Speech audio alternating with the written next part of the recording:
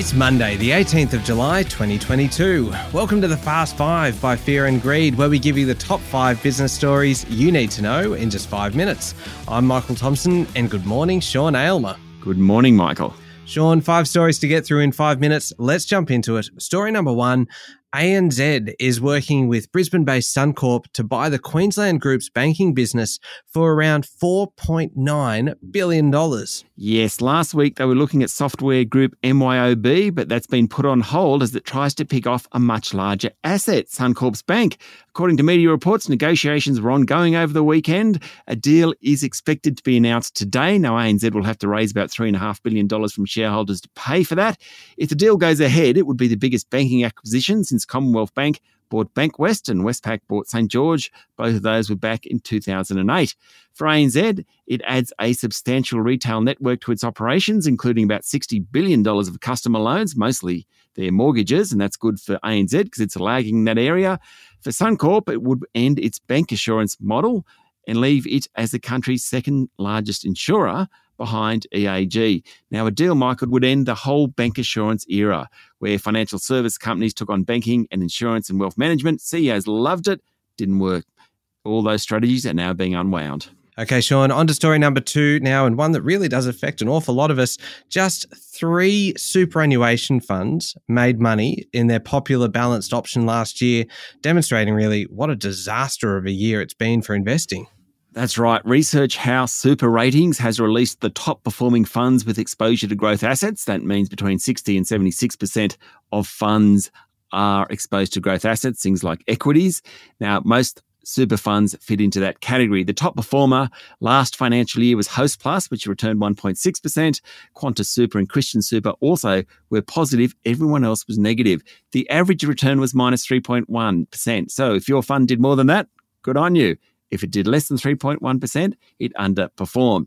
Now, of course, superannuation is a long-term product. We do care about 1 year if you're about to take your money out. If you're not, think about it as a 10-year option.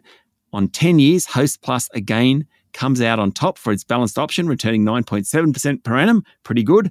Next was the country's biggest super fund, Australian Super, which returned 9.3%. Okay, story number 3, Sean. The federal and state governments are bracing for a surge in COVID cases, and the warnings are becoming increasingly dire. That's right. Of course, on Saturday morning, the National Cabinet held an urgent meeting. It couldn't wait for the meeting today and agreed to reinstate the $750 pandemic leave payment for workers without access to sick leave. It will last until September this year, cost about $800 million. Now, Chief Medical Officer Paul Kelly has warned that the current COVID wave won't peak until next month, and the current variant has similar infection rates to measles. That's extremely infectious. Yeah, it certainly is. Story 4, Sean, an international one for us. How about this? Porsche, a division of Volkswagen, is set to list on its own. But the thing is, not everyone thinks it's actually a good investment. Yeah, Porsche has been out telling potential investors that buying shares in it is like getting the best from Louis Vuitton and Ferrari, according to a report in Bloomberg. Not sure about that. Porsche reckons it generates healthy profits and significant sales volumes. It sells about 300,000 cars a year and is pushing hard into electric vehicles. It's likely to become a major player in that market. But investors aren't so sure. Markets are volatile at the moment. Selling luxury goods when you're heading towards a recession, ain't always popular. Now, the IPO, the initial public offering, is expected to be launched in September. Porsche, the company, is expected to be valued at around 80 billion euros.